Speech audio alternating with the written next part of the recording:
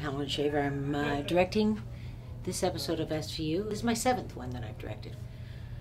I did the one with Stephen Ray and the one that Anne Margaret won her Emmy for, and I did the one with Jennifer Love Hewitt about rape kits and how we need to be testing them all.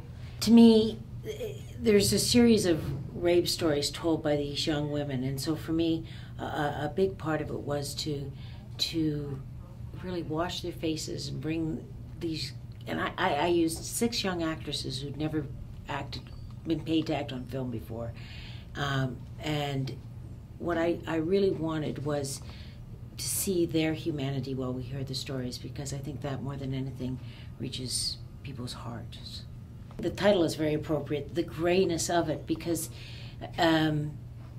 rape is rape, yes. It is this really narrow and interesting place, though, when 2 young people get drunk or loaded and they end up having sex, and one or the other of them in the midst of it says no. I mean, it's a very gray area.